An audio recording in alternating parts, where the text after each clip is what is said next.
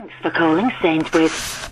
To give you great service, your call may be monitored or recorded for training and quality purposes. Please choose from the following 4 options. If you're calling about Nectar, please press 1. For online shopping, press 2. For gift cards and savings cards, please press 3. If you need help with an electrical product, press 4. And for anything else, please hold.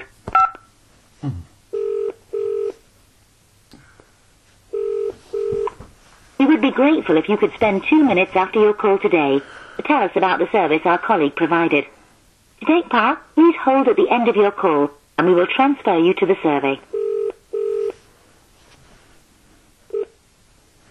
Hi there, you're through to Belle at Sainsbury's Care Line. How can I help you today? Hello, love. Can I speak to Ray Biggs? Yeah, certainly. Can I just ask your name, please? Yeah, it's regarding a letter that's been received through the post. Right, okay. And what's your name? My name, you can call me Joe. Joe. Not Yeah. a problem, Joe. Right, if you just bear with me. Thank you.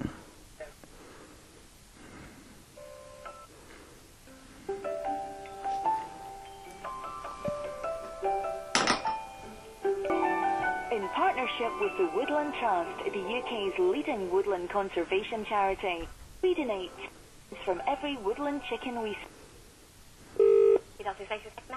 Hello, I need to speak to Ray Biggs, please. Yeah, can I ask who's calling? It's Joe. What company? Sorry? What company? Well, I'm not a company. This is regarding a letter he sent me. Well, not me, but my girlfriend. Oh, right. A moment.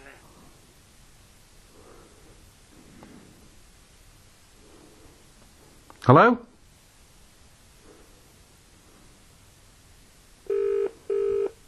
We would be grateful if you could spend 2 minutes after your call today to tell us about the service our colleague provided. To take part, please hold at the end of your call and we will transfer you to the survey.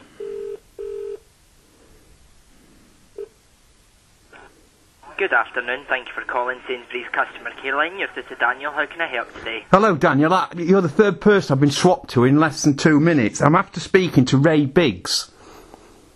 Okay. And you're the third person I've spoke to now, and you're the only male. But I need to speak to Ray Biggs, please. And do you know which department Ray Biggs works in? Well, you should know. He's had a customer service. Okay, bear with me, sir. Thank you. Over the past 5 years, we've invested £14 million through our industry-leading dairy development group. We've seen significant advances in animal welfare and environmental standards, in turn saving our dairy farmers £10 million.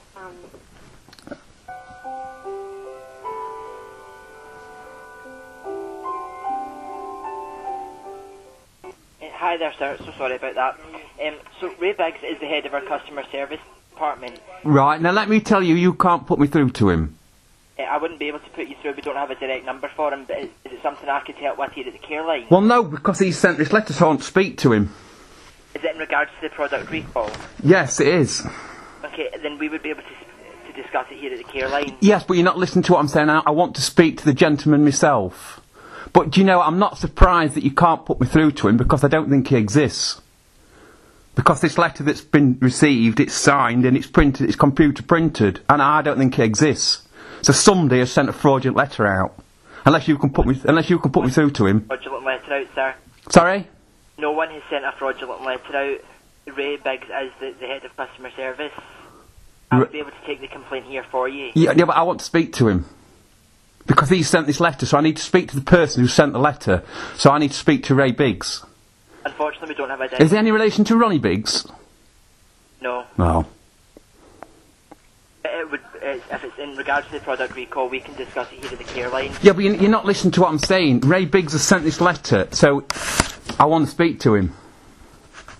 But unfortunately, there's no direct number for him. I didn't think there would be. I don't think he exists. Unless you can prove to me that he does. I've got a case of fraud here, my friend.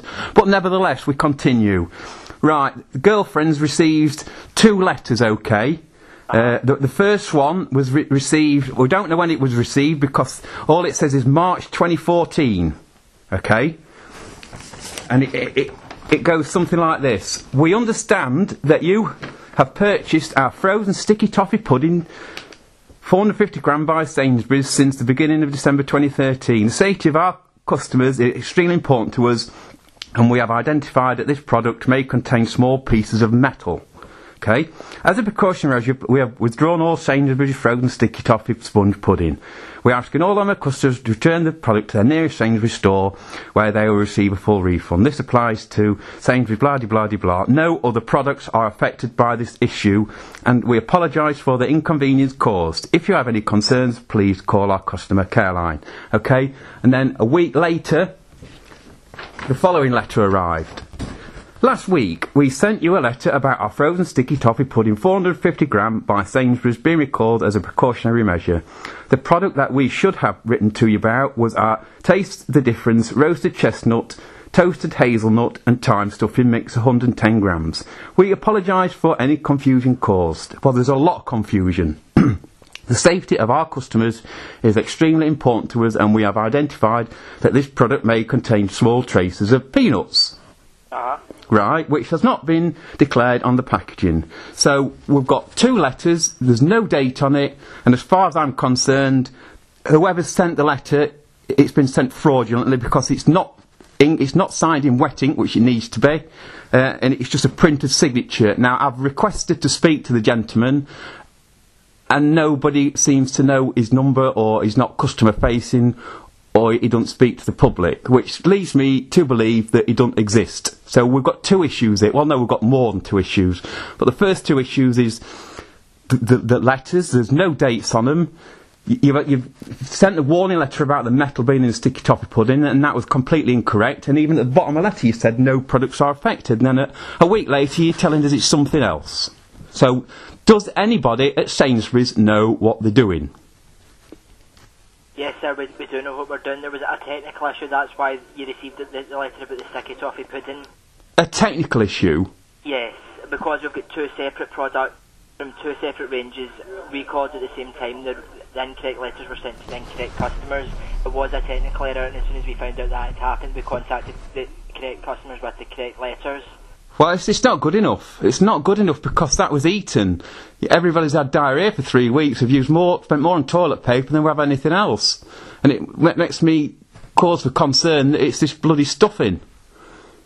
Even the dog won't touch it, he eats out. And that was only recalled because there are traces of peanuts in it that weren't declared on the packaging. Well, I know. Is anyone in your household affected with a nut allergy? Well, yeah, everybody. You know, the letter was sent out saying it's frozen sticky toffee pudding, and lo and behold, a week later it's not sticky toffee pudding, it's bloody stuffing mix. See, it strikes me as if somebody doesn't know what they're doing there, and somebody's sending letters out, then they're not being signed. And if it's not signed, it carries no authority whatsoever, and it's just words on a piece of paper, and as far as I'm concerned, it's fraud. Because you can't put me through to him, so... You know, if I can't speak to him, that would lead me to... Well, the only conclusion you can draw from that is they don't exist. I can assure you, sir, it does exist. Yeah, well, words is no good. I want to speak to him. Well, unfortunately, I don't have a direct number for him. Well, yeah, but why not? Because we don't have a direct number for him. Any complaints in regards to products comes to the care line. It's our department that deals with it. Yeah, but it's Ray Biggs who sent it out. I understand that, sir, but it is ourselves that would deal with any complaints in regards to this. Well, I want to raise a complaint about these letters not being signed. I'm more than happy to log that for you just now, sir. Yeah, I want something done about it. I want to speak to Ray Biggs. Well, unfortunately, sir, there's no way for you to be able to... Yeah, because he doesn't exist. Look, I didn't come down in the last shower, mate. And whoever's trying to flannel you can fool some of the people some of the time, and most of the people most of the time, but you can't fool all the people all the time. I want to speak to Ray Biggs. Well, unfortunately, sir, you're not able to. I know, because he doesn't exist, does he? It does exist. He don't, does he? He don't, does he?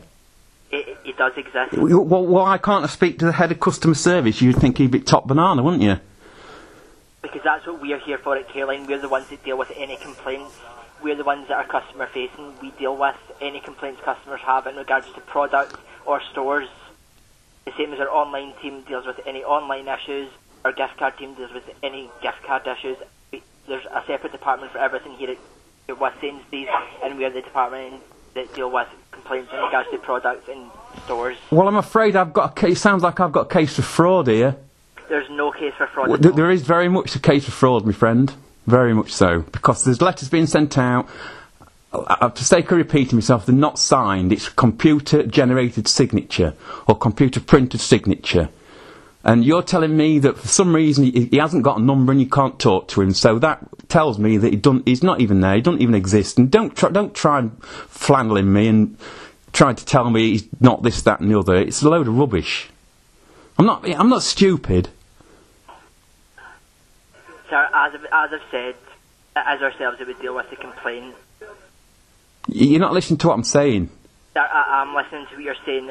Ray Biggs does not deal with customers. Why not? If he's head of customer services. He doesn't deal with the customers. Why not? Here at the care line, it deals with customers. Yeah, but if you can't put him through, he's not there. He doesn't exist. And I'm not stupid. Sir, I can assure you that it does exist. Look, you're really, really insulting my intelligence now by trying to convince me that he exists and he doesn't. So I want to know who sent these letters out. Because I want to know who to hold responsible. This is where I'm going. I want to know who's responsible for sending these letters out. The name of the man, not a person. So I want to know who I'm going to take responsible for this. Who's going to be held responsible. So whose name? Bear with me, sir. I'm going to put you on hold for a moment. Thank you. Anaerobic digestion. In partnership with the Woodland Trust, the UK's leading woodland conservation charity, we donate 2 pence from every woodland chicken we sell and 1 penny from every dozen woodland eggs. This partnership has led to more than 500,000 trees being planted. Our supermarkets and depots send no food waste to landfill, with the majority of surplus food going to charities or anaerobic digestion. Hi there, sir. Hello. So there definitely wouldn't be any way at all you would be able to speak this Ray Biggs. He's not a customer. He doesn't deal with it as customers. As ourselves, it deals with it. I can assure you, he is a real person. Want to log a complaint? I'm more than happy to log it here for you just now. Well, you've already got me. You've already got my complaint. This is fraud and deception, and Fraud and deception. It is, mate. Every day of the week. As I've advised, there's... Oh, yeah, but who am I going to hold responsible for sending these letters? I want the name of a person, the name of a man. For sending these letters out.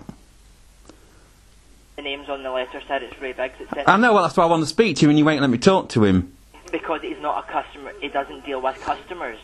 Well... It would be ourselves here at the care line. It deals with customers, as I've advised.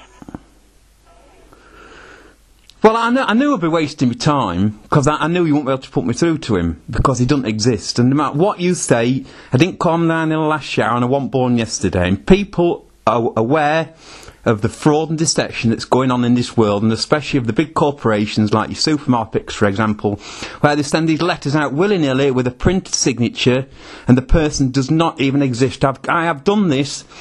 I have tried this probably now with about 20 different companies, and do you know, my friend, all the companies that send these letters out, when you ring them up and have to speak to the person, they all say exactly what you've just said. Now, why is that? Why is that, do you think? So there's nothing further I can tell you. He doesn't deal with customers. I've just asked you a question. There's 20 or so companies now have sent letters out similar to yours, and I've just tried this just to prove somebody wrong, because somebody told me that these letters that get sent out are just computer generated and the person doesn't even exist. I said, well, that can't be right. So I said, well, I'm gonna ring people up, and it's another test case, and all calls are recorded for training purposes, and this is my own little investigation. And like I say, and you are, all of them say exactly the same as you. He's not customer facing, you can't talk to him, and one thing and another. So people know what's going on. People know what's going on. And I don't shop at your supermarket, and the girlfriend won't be doing either after this little episode, because she's fed up of it. You make out you support all the wildlife and all that. What about this fracking malarkey? What about donating some of the these protection teams that donate the time and the effort. Is there anything else I can help you with today, sir? No, you haven't answered my questions, are you?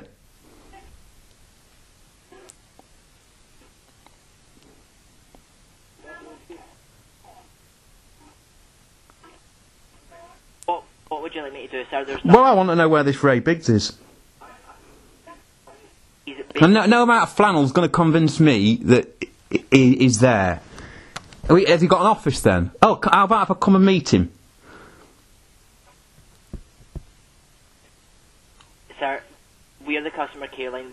We're not. What about if you can convince? Look, if you can convince me he's there, I'm more than happy. I should go away happy bunny.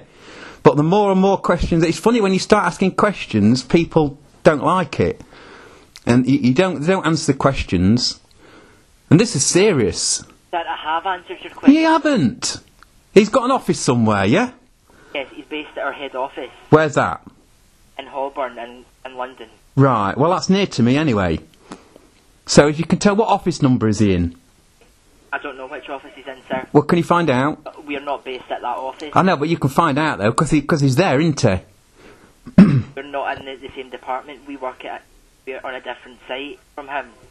We are not at the Holborn office. We're on a different site. So if I nip to the Holborn office, I'll be able to speak to him then. If I just pop in there and just say I've come to see Ray Biggs. It's funny how it got Ray Biggs and Ronnie Biggs, because I don't know, it sounded to me like we've got some robbery going on here. So there's no robbery. Well, I think there is. However you look at it, it's fraud and deception. If there's nothing further I can help you with today, I'm going to have to terminate the call. Right, okay. Thank you. You've been no help whatsoever, but have a nice day.